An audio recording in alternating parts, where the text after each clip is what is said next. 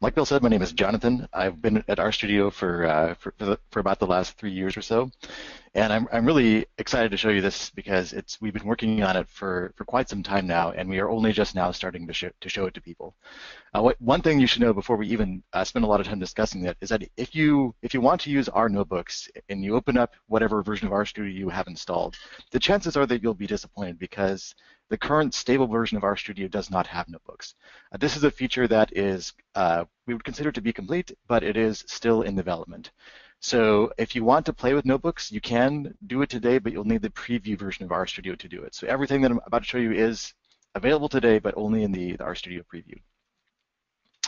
So let me give you an idea of what we'll be talking about today. We'll be talking about some background concerning notebooks and data analysis workflows. I'll talk just briefly about notebooks themselves. We will spend almost all of our time doing a hands-on demo. This is a very interactive feature, and we will devote most of our time to showing you exactly how it works. And finally, we will have some time at the end, like Bill mentioned, for questions and answers. So if I seem to be ignoring you, please know that I am not. We're going to come back and do questions primarily at the end. So let's talk a little bit about data analysis workflows. And by workflows, I mean that the way that you typically engage and interact with R as you're doing your analysis process. If you are a user who is new to R, or if you've ever worked with somebody who is like just getting started with R, you typically see them using this sort of a workflow. They'll be typing R commands in the console, and then looking at the result and the output of the commands, and then issuing another command. So they sort of have this ad hoc conversation with R. Enter a command, look at the output, think a little bit, enter another command, look at the output, and so on. And there's actually nothing wrong with doing R this way. It's really fine for exploratory analysis in the early stages, but it has a very serious drawback, which is that it is not reproducible. And this is one of the whole points of using a tool like R to do your data analysis, is that you want your analysis to be very reproducible. But when you're just entering ad hoc statements, you're really not leaving much of a record besides your console history of what you did, or why you did it, or what the output was. And so most people who have used R for some time have learned that instead of just entering stuff ad hoc at the console, most of the time, what you want to use is an R script. This is sort of another level above a regular like R console thing. It's instead of just entering stuff at the console, you're actually forming a script that leaves a record of what you have done. And this has a huge amount of advantages over just entering code ad hoc at the console. Your analysis is now documented, like you have a record of what you did. It is also now repeatable, which is to say that you can now run the same analysis over and over as you need to, and it's even shareable. You can take this .r file and send it to anybody and say, hey, do you want to do the analysis that I just did? You know, there's no smoke and mirrors. Here's the thing that I did. So this is actually where many R users stop their exploration. So R scripts, output, done. But if you think about this workflow, it still actually has a lot of room for improvement. For one thing, the R output is disconnected from the input. Your R code, this script produces some output, and it's really not connected in any way to the script itself. You have to save the output separately. Typically, this is not actually the end of the line. The data and the visualizations and the results that are generated from your R code don't end their lives in the R console or in a viewer window in RStudio. They actually end their lives somewhere else in a document or a presentation or some other artifact that you're generating. And so when you need to re-perform your analysis, you sort of have to do this export and copy and paste thing to try to get the results into their final format. And finally, the documentation in an R script is usually somewhat sparse. If you leave comments, that's great. Most people don't, and there's often not a lot of context for why you're doing what you're doing. So to solve a lot of these problems, we introduced something a few years back called R Markdown. It borrows heavily from some ideas in literate programming, and it's designed to address some of the some of the issues that I just talked about. R Markdown lets you do the same kind of thing you do in an R script, which is that you can write code and have a record of it, but it also allows you to bring together your output and your code in a rendered document so that your document itself and the code are combined. This solves both of the problems I was talking about earlier. Like now you can see your code and your output together. You can actually make your code your final document. They're one and the same artifact. And it is possible to create all kinds of very high quality professional documents from this thing. You typically don't need to have another tool that you export this to. Like this can actually produce your final like HTML file or PDF document or Word document or whatever that you need to email out. Even though this is a very powerful tool and it has received a lot of attention and a lot of accolades, it still has some problems when it comes to interaction. If you look at where we've come from all the way from a typical new R analyst, like this is appealing because it's simple. Like by the time we get over to here, yes, it is literate. Yes, it is wonderful to mix your context and your narrative and your code and produce all these wonderful output formats, but something has been lost. This feels easy and fun, and this is beginning to get quite complicated. So we set out to create a way of interacting with R that gave you a lot of the benefits of the literate programming model, and without a lot of the complication that we have in this. So this is the interaction model for R notebooks. You'll notice this is a very simple way to interact with R. You run some code, you see the output right beneath the code, and I'll give you a much longer demo of these in a minute. So let me talk very generically about notebooks before I spend a bunch of time showing you how they work, just so you can get an idea of the philosophy. We want you to be able to interact with R in kind of a single, seamless stream. And what we mean by that is that you don't need to have 4 or 5 windows or panes open. You should be able to have a single window open in which you can cohesively interact with R. We wanted to make it possible for you to iterate quickly on your code and output, which is to say that you should be able to change your code and see the change in output together in one place. Again, not spread out, not in a big batch, but one line of code at a time. You should be able to leave a clean and reproducible record of your analysis in really a simple text file.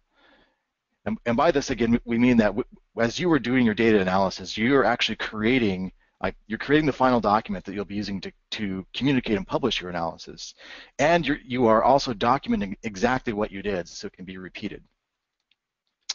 You'll be able to document your analysis with rich literate prose. By this we mean that you can use all the power of R Markdown, which includes many very high quality professional layouts and tools for formatting your text. These things can be shared and published easily, and because it's just R Markdown, you can export it to any format that you like very quickly and easily. All right, so with that, we are going to spend the majority of our time in a demo. So please give me one moment while I switch over to the demo.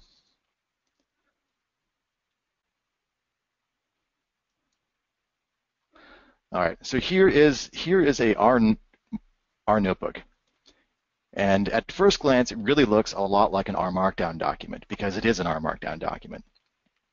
However, it actually has a lot of unusual features that differentiate it from an R Markdown document. So just to give you an idea of what it's like to run code in the notebook, let me run this chunk of code. Now I'm going to run it by clicking here on the green button. And you may know, if you've used R Markdown before, that in an R Markdown document, this green button would actually just send the text to the console. But you'll notice here I don't have a console. I'm just showing you a notebook. So I'll click this, and you can see here that it ran this chunk. You might have seen a green flash that indicated that the code was sent to R, and it shows me the output right beneath the code.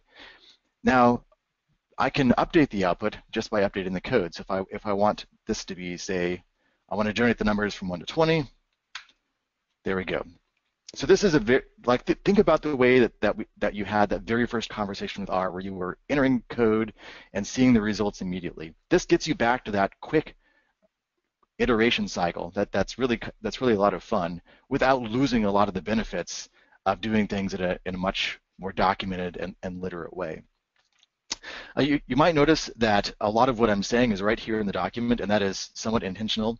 I've prepared this document as a notebook tutorial, and you'll be able to download it for yourself after the webinar if you like. So don't worry about missing anything in this document or trying to remember everything that I'm saying. You will actually be able to use the same document to do a sort of self-paced notebook tutorial when we are finished.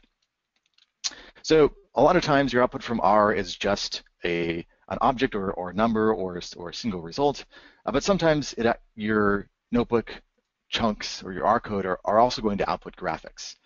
So here's an example of some code that uses graphics. I'll run that. You can see that produces a plot, again, right inside my editor, which makes it very easy for me to tweak attributes of the plot. If I wanted to, I could change, for instance, what the size was mapped to, and rerun that if I want to.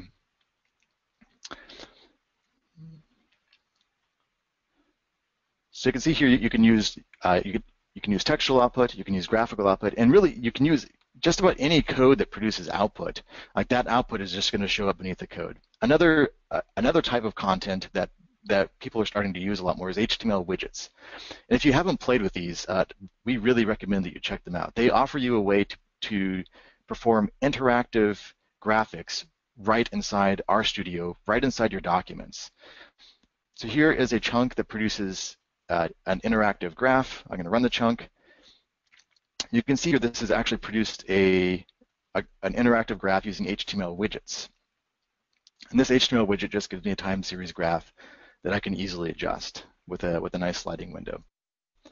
So I'm not going to spend a lot of time here on HTML widgets, but just know that most of the time when your code produces output of any kind, that output is going to show up right inside of the notebook, and we support all the major output types that RStudio does. So we've talked a bit about output types. Let's talk a little bit about what it's like to run code in the notebook. And I mentioned earlier that we want this to feel like a sort of a single, seamless experience for interacting with R. And that means that anything for which you formerly had to sort of reach out for the console pane, we wanted to make sure that you didn't have to do that anymore. So one of the things that you need the console pane for is understanding what stuff has been sent to R and what stuff hasn't. So to address that, we created this little execution bar that you may have seen. To give you a better look at how it works, I've created this chunk here which simply takes a little while to run by having some sleep statements. Let's run this and see what happens. You can see here that RStudio is drawing this little green bar on the side of the chunk. The light green indicates that code has not been sent to R, and the dark green indicates that it has. Let me run it one more time so you can see the effect. Another thing you should notice here is that I'm actually seeing the results streaming in real time as the code runs. So you don't have to wait for the whole code to execute in order to see what output it's producing. You can actually watch in real time as statements are pulled out of the queue, sent to R, the results are returned, and you can see the output appearing in real time. Sometimes that is going to be sufficient. You'll just want to run one chunk at a time, but sometimes you'll want to run things in a little more ad hoc way. If you want to do that, you can also run portions of a chunk only, and this is one way in which the R Markdown notebooks differ from some other notebook approaches you might have seen. So it is completely possible to run any portion of a chunk as though you were running the whole chunk itself. So here is a chunk that does a couple of different things. It reads a CSV file containing a list of cities and their locations, and then it plots them onto a leaflet map. So let's run this code just one chunk at a time and see what happens. So, one line at a time. So I'll just run this line, and if you probably saw a green flash there in the gutter as that line was sent to R and returned. Now I'm going to run just this second line. You notice that now actually printed out the data as I requested. And now I'm going to run this third line here, or the statement, I suppose, and you can see that it runs the statement and then shows me the output for that statement.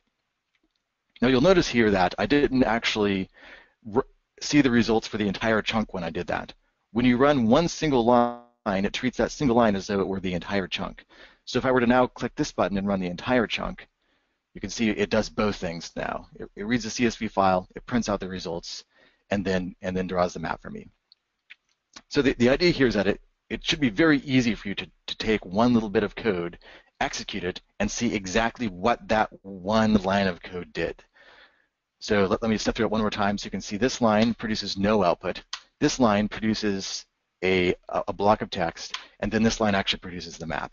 So it's very easy to step through your code sort of line by line and see what each line does without needing to jump into a whole chunk execution mode.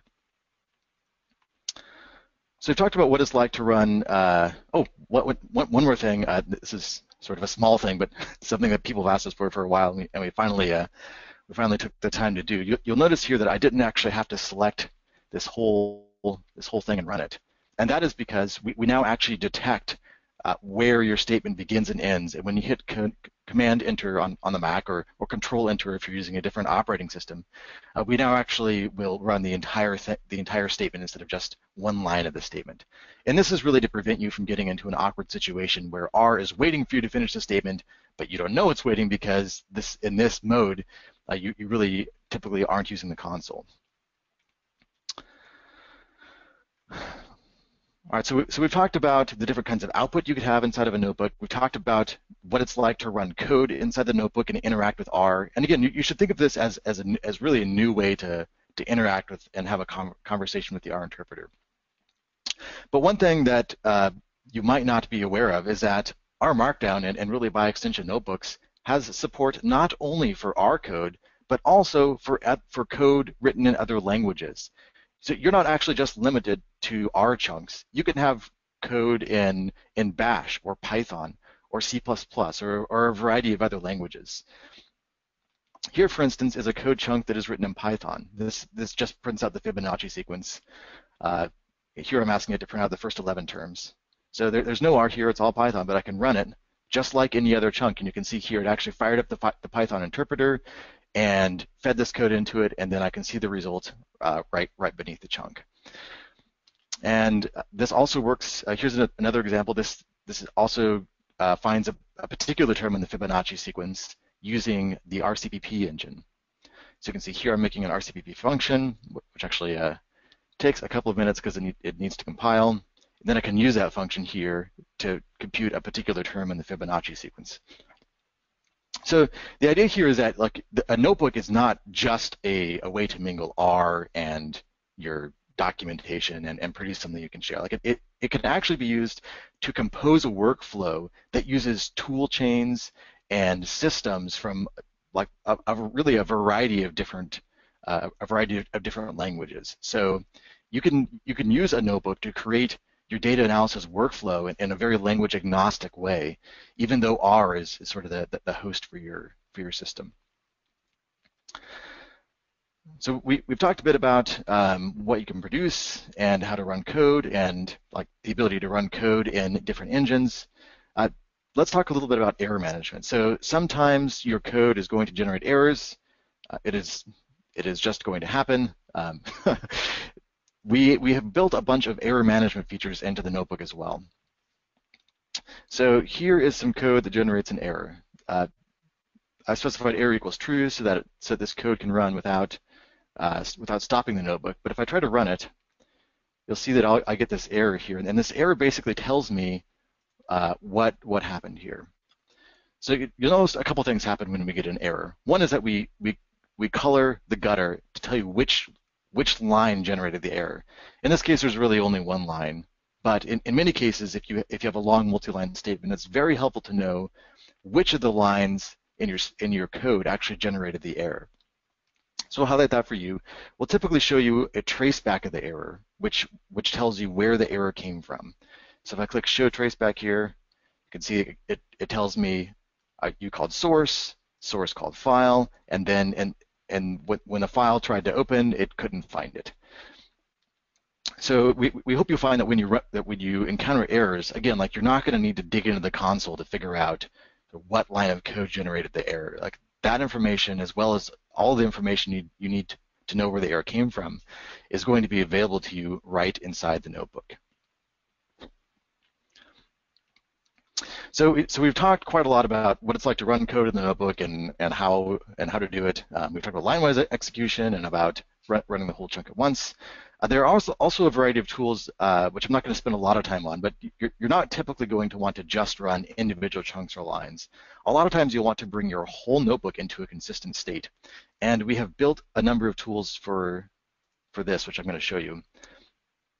So it is very easy to run just the current chunk or the next one. These commands are very helpful. They will allow you to help to bring your notebook into a consistent state by running all the chunks that are above or beneath your particular chunk. And when you do this, let me show you how this works. So I'll say run all chunks above, and you can see now I'm actually getting a little progress bar at the bottom of the notebook here that shows me what's being run. And then you'll notice here that I am brought right here to where the error is when it's finished. So there are lots of tools for running your notebook, a lot like you were knitting an R Markdown document. And I'll talk about the difference between running code in a notebook and knitting in just a minute. So I'm going to switch now to RStudio and talk a little bit about how to save and share these things.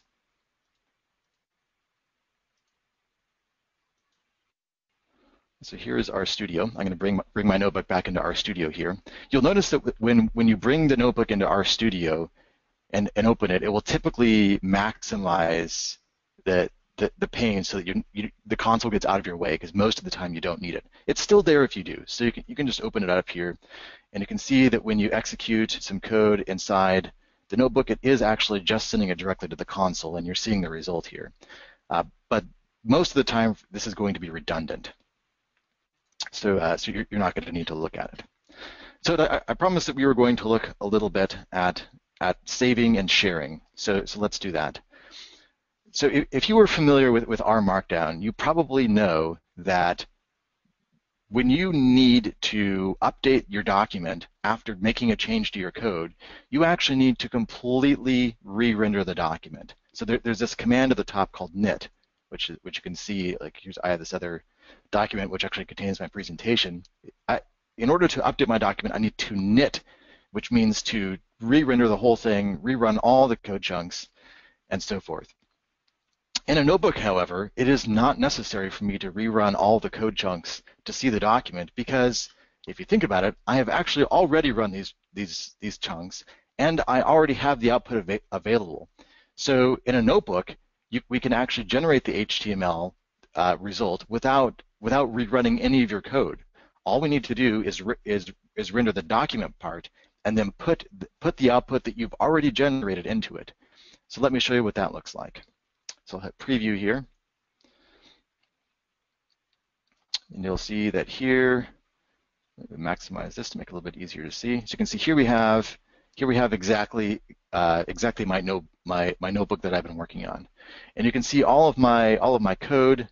There's my sequence, there's my plot, there's my interactive widget. There are all of my random numbers that I really enjoy generating. So all of the output and input that I encountered in my session is right here inside this file. And again, generating this thing is not like generating an R Markdown document where I've got to re-render the whole thing. Whenever I save the notebook, this file is updated. So for instance, let's say I now want to generate, I don't know, maybe 200 numbers.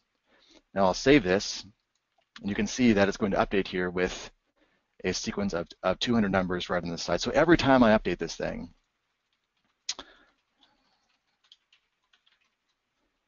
it's going to update the preview here on the right. So you can see these things are much easier to iterate on than a traditional R Markdown document, because the whole step of re-rendering things is gone. It's a much more immediate system where all you have to do is save it, and it will instantly update with with the file. Now it's important to note that this file that I'm viewing right now, this HTML file, it's not only generated when I have it open here. This is actually generated every time you save any notebook. Let me say that one time again because it's important to understand when we later talk about how these things work. Whenever you save any notebook file, we will generate this HTML file for you. This HTML file is basically the way that you can save and share the notebook content. In some other notebook formats, there's really no separation between your code and your output. Like it's all in one file. And in our notebooks, this is not the case. You have a very clean R Markdown document that contains just your code, but you also have this file. We call it the nb.html file because we're not very creative and couldn't come up with a cooler name. Anyway, we have this file which contains not only your code but also a beautiful rendered copy of your document as well as the output. So this thing contains your code and your output. And it even contains the source code for the notebook. So if you were to publish this to a, let's open this up in here. So one second while I show you what this looks like here. So if you were to send this file to somebody, here's what they would see. Wait, sorry, that's my system preferences. All right, so if you were to send this to somebody, here's what they would see. You can see that this is just a nice rendered copy of my notebook with the output that I've created, and if somebody wants to open this file, like work on this notebook, they can actually download the original RMD file right here. The RMD file is embedded inside the HTML. And one wonderful thing about this is that this file that you share with somebody is not in some sort of like proprietary format that they're going to need a viewer to open. You can send somebody one of these notebooks or one of your rendered notebooks, and it's just an HTML file. You can open it in a web browser, as I have done right here. It is very, very easy to use. And if they want to sort of continue your analysis, it's very easy for them to download the RMD and do that. There's one other really interesting trick that you can do here, for which I will switch back to RStudio. All right, so I just showed you that you can take that HTML file, open it in a web browser, and like use that to publish your notebooks. And really, on any web host, it's just plain HTML. But you can also use this HTML file to share with somebody not only the code but also the output. So to demonstrate that, I'm going to do something a little bit risky in this demo, which is actually so I'm going to close this R Markdown file, and I'm actually going to delete the R Markdown file. So here's that demonstration R Markdown file that I've been working with. I'm just going to delete that file. All right, it's gone. So now I no longer have my R Markdown file. All I have is that notebook HTML file. So you imagine, for instance, that somebody sent me this HTML file. RStudio, so if you open this HTML file in a web browser, you will see what I just showed you, which is a rendered copy of the notebook. However, if you open the HTML file in RStudio, it will actually automatically extract the R Markdown file so that I can continue working on your notebook as though it were my own. Let me show you how that works. So I'm going to click Open in Editor here, and you can see that it opened up the R Markdown file, and that R Markdown file just got created here. So RStudio automatically took the HTML file, extracted that embedded copy of the notebook's code, and then produced for me this editing experience for the notebook that I just had. So this HTML file is sort of a magical jack of all trades. You can view it in a web browser, you can open it in RStudio and continue to edit and work on the notebook. It is a great way to bundle up your notebooks and share them with anybody. So let us talk a little bit more about the notebook ecosystem here. So I mentioned earlier that there's sort of this difference between previewing a notebook and knitting an R Markdown document.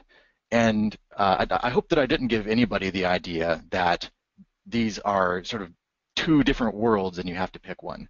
You can actually use exactly the same document to have a notebook and have a really nice professional R Markdown output.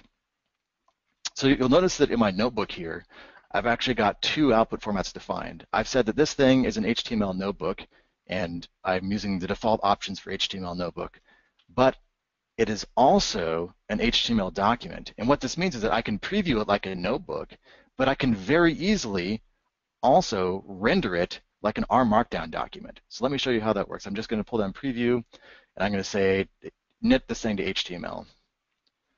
Please ignore that. So this is going to take a few seconds. You may recall that we have some C++ in here and some sleep statements, and here it is. So this is also my notebook, as you can see. It's got my 200 numbers in it. It has my plots and my widgets in it. However, this is no longer formatted like a notebook. I've actually rendered it to a publishable format. I've given it a theme and a table of contents. This example is a HTML document because that's really easy to show inside RStudio, but it doesn't have to be. I could have rendered this to a PDF or to a Word document or even to a dashboard or really any of the other formats that R Markdown supports. So my point is that a notebook should not be thought of as this sort of scratch pad that you use to play with and iterate on ideas, and then when it's time for you to publish, you've got to open it up and you've got to create some other document and actually do your publishable output. The notebook actually transitions seamlessly from this simple interaction mechanism right into something that is your production quality output. So not only can every notebook be rendered as a R Markdown document, but any R Markdown document can also be treated as a notebook. Let me show you how that works. So I'm going to go create here. I could create a notebook, or let's just create a new R Markdown document with the defaults here. So here's an R Markdown document. It's just the default one in RStudio. And you'll notice here if I run a chunk, I see the results right here below the chunk. Even though this thing is not a notebook, I can iterate on these chunks as though it were. And at this point, you may actually be wondering, wait a minute here, I don't know if I like that. This is not the way that I prefer to interact with R Markdown. We have thought of that and know that some people will prefer using the console when they're iterating on code inside R Markdown documents. And for this reason, we built in a switch. So if you really prefer to use the console instead of having the output appear beneath the chunks, as I've shown you today, you can just pull down the knit. This gear here right next to the knit and say, I want the chunk output to be in the console for this document. And so now when I run one of these chunks, it'll just show up in the console instead, as you are used to. So you have a choice. You can use the notebook style interaction model where you can iterate on code and output sort of together in a single window, or if you prefer, you can use the multi-pane approach like you may be used to. You may also be wondering if you have to do this for every document. If you really, really don't like the behavior, it is also possible for you to flip a switch inside the options that will allow you to, there we go, show output inline for all R Markdown documents. Again, this option is only in the preview. And if you don't like the notebook behavior, turn it off, don't create notebooks, and you will have the same R Markdown experience you do today. We believe, though, that most people are not going to want to do this because there's really just so much power and immediacy in this mode. Finally, I'd sort of be remiss if I didn't spend a little bit of time showing you how to create a new notebook. It's very easy. New R notebook. There you go. Really, this thing right here is the key. Anything that has the HTML notebook output format will inherit all the notebook behaviors that I just talked about. You'll get a preview button, which allows you to look at the output quickly instead of executing and rendering everything again. It gives you the inline output, regardless of any other preferences you have set. And it should be a very easy thing to do. Inserting chunks is quite easy. There's a couple different shortcuts, but it's very easy to add new notebook chunks. Let's do that. Ta-da! So That's what it's like to create a notebook. It's very easy to start one, very easy to drop in new chunks and to mingle your documentation and whatever else you'd like to have in your document. So this ends the demo portion of our webinar. However, if you have questions, I will I'm leaving this open so we can try some things depending on what you'd like to do. So I'm now going to switch back to my slides. 1 minute. All right, so here is, right, so one thing I wanted to address quickly and directly, some of you know that the Jupyter Notebook also supports R, and you might be wondering, how does this stand in relation to the Jupyter Notebook? And the answer is that we're not, we're not trying to create something that's identical to the Jupyter Notebook. It just has, we've just selected a different set of trade-offs. So for one thing, there's a different interaction model. When you're in the Jupyter Notebook model, you have these cells, which can be like Markdown cells, or they can be R cells or Python cells or whatever. In the RStudio model, you're actually interacting with a text file, which gives you a lot of benefits in terms of flexibility, but also means that you have to worry about things like delimiters to tell you where the chunks end and begin. So again, we're not claiming that one approach is better than the other, but that they are two different ways of interacting with the pieces of the notebook. In our notebooks, there's first-class support for R, which means that if you are using R, all of your chunks are typically going to be running in R, and there's some support for other kernels. So like we just showed you, it's possible to have a Python chunk or a Bash chunk, but our implementation of that is somewhat limited. For instance, we can't display graphics that were generated by those things very easily. Whereas in Jupyter, it's a lot easier to have sort of first-class support for other kernels. Hopefully we'll be able to improve upon this, but for right now, like anything that is not R for us is kind of a second-class citizen, whereas they have slightly better support for other languages.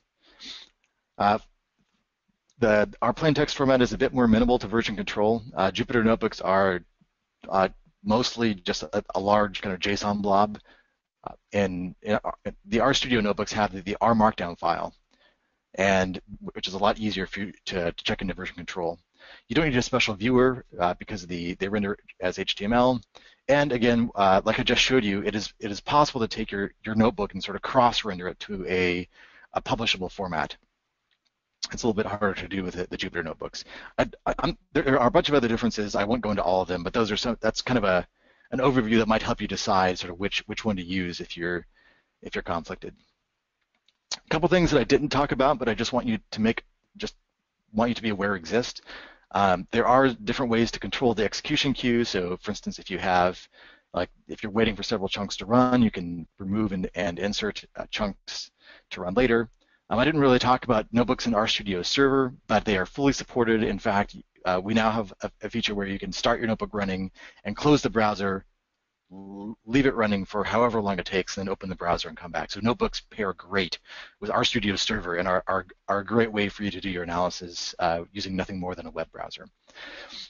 All of the features of notebooks work very well inside RStudio Server. In fact, we used RStudio Server to develop almost all of the notebook features. Version control, which files to check into and out of source control. Obviously, you have an HTML file that's quite large. It contains everything in the notebook, and then a smaller R Markdown file that contains just the code. There are some best practices there. Our website has more information. And finally, rendering and hooks from other R front ends. So, and by that we just mean that it is possible to, like, RStudio doesn't have to be the only thing that reads or writes these things. We've made the format open source. Anyone can build a front end. So I'm just putting this slide up again so that you can recall the philosophy of notebooks. You're going to interact with R seamlessly. You're going to iterate quickly. You're going to leave a very clean and reproducible record of what you've done. You can document it with lots of context using really rich formatting tools. You can share them. You can publish them. You can export them to other formats. We think that they are going to be very helpful. So we're right at about 45 minutes, so I want to leave lots of time for questions. These are two links that may be helpful for you. One is a link to the RStudio preview, or if you just Google RStudio preview, you'll find it. the preview release is required to use notebooks. So don't send me an email saying I can't find the notebook feature. It's because you're not using the preview. And then here's a link to some documentation that we've written on the notebook feature. All right, so with that, I am going to move to the questions and answers. It says, so one person said, what is the RStudio Preview Edition? So the Preview Edition is simply, I'll just Google the RStudio. Here it is. It's a version of RStudio that is not necessarily stable. It is somewhat stable. You can use it for your day-to-day work, but we primarily publish it so that people are able to try our new features before we unleash them on everybody. So somebody asked, when will this be released? So the answer is as soon as it is ready. It will not be too long. I can't give you an exact timeline, but we are wrapping up this release, and it will be it will come out soon. So here's an interesting one. So one person asked, does our notebook work with Perl? The answer is yes, it does.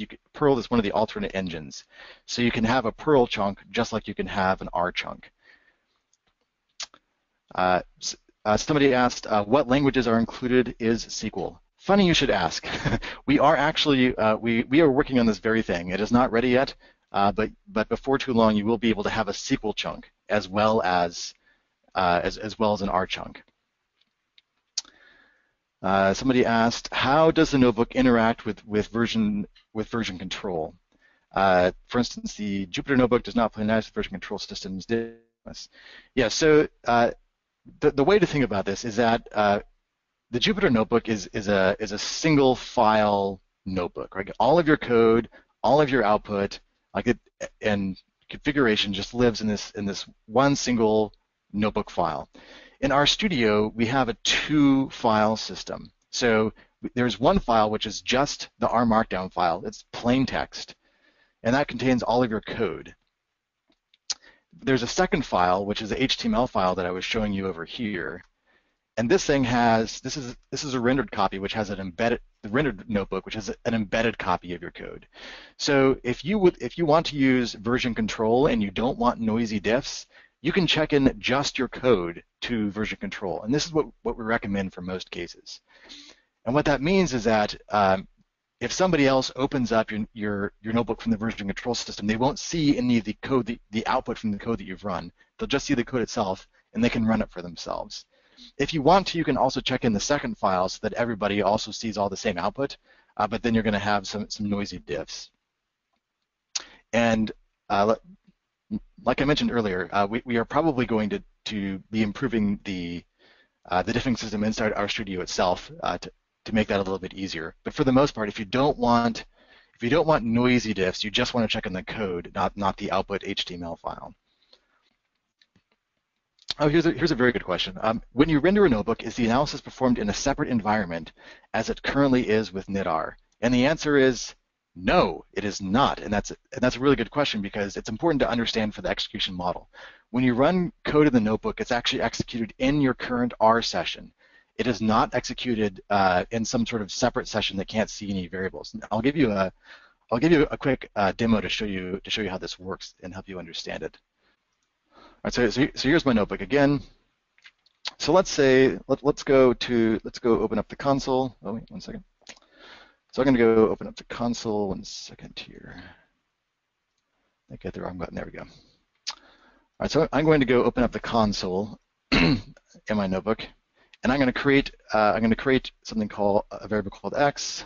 I'll give that the value, I don't know, 25 and 53. Those are good numbers. So now if I add a new chunk in here, and I just print out the value of x, you can see there it is. So this is actually happening in the same R session as your console is. You can think of running notebook code as running it right at the console. It's very similar.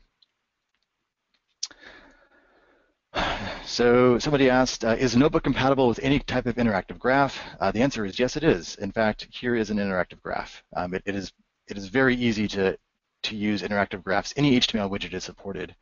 Not just this particular one. So somebody asked, can I use this on shinyapps.io? This is a good question because the answer is that you currently can't. So shinyapps.io is only for Shiny applications, and notebooks are not Shiny applications. They're R Markdown files, and they're not even Shiny R Markdown files. They're just regular, like no server required, like static HTML files. So those can be published up. They can be published to RPubs, or they can also be published to like really anything that supports static HTML. Somebody asked, what happens to interactive graphics when you share the notebook output? That's a good question. So if you have used Shiny documents or Shiny, then you know that if you have interactivity, then you're typically going to need a server to drive the interactivity. And so you might rightly ask, if I have a notebook that has one of these interactive widgets in it, like what's going to happen if I go to share that with somebody? And the answer is that it's going to work just fine. And the reason is that the only kind of interactivity that is currently supported inside notebooks is HTML widgets, and those don't need a server. They run entirely off code and data that is embedded inside the HTML. So unless you're publishing to a format that inherently does not support interactivity, such as a PDF or Word document, the interactivity is actually going to work just fine. In fact, I'll demonstrate that for you. So here's our demonstration notebook that we just made, and you'll see that this HTML widget, which includes interactivity, just continues to work fine right inside the web browser. There's no R required. You can publish this to any static web host. Somebody asked, can you enter tech-like equations, etc., into the notebook? That is a good question. The answer is not. It's not incredibly easy to do right now, but that is something that we are currently working on. So somebody asked, can we use our Shiny server to host notebooks? And the answer to that is not really. And there's really no need to do it because notebooks are not Shiny. So you don't need Shiny server. You can use whatever web browser, whatever host you want. All right. Somebody said, how can I save a plot from the notebook? I right-click the mouse on the figure to save, but I don't know where it goes. Thanks. So if you want to save just one plot from the notebook, I would say don't. There's really no need to use notebooks at all. You can right-click and download the thing if you really want to, but like you mentioned, it doesn't go anywhere useful. So what I would do there is actually just take the code, run it at the console, and then you can export that as an image, however you like. So the notebook is not designed to support the sort of workflow where you're like putting stuff elsewhere on the file system. If you want to take that like just one piece and export it, I would recommend just running that one piece at the console. And fortunately, because the notebook works inside your main environment, you can actually get all of your data set up to run that line of code using your notebook, and then you can run just that line outside the notebook to generate the plot. So somebody asked, how easy is it to insert external graphics into the notebook? The answer to that question is it is possible to insert them into the rendered notebook. For instance, you can it's just Markdown, right? So you can just down. So all you need to do is reference the external image as you usually would, like so. But you're not actually going to see the image inside it until you do the preview. It is easy to have an external image in the notebook, but you're not actually going to see it in the editor today. That's something that we may improve in the future. What are your suggestions for creating notebooks which will need to be updated regularly? For instance, downloading uploaded data.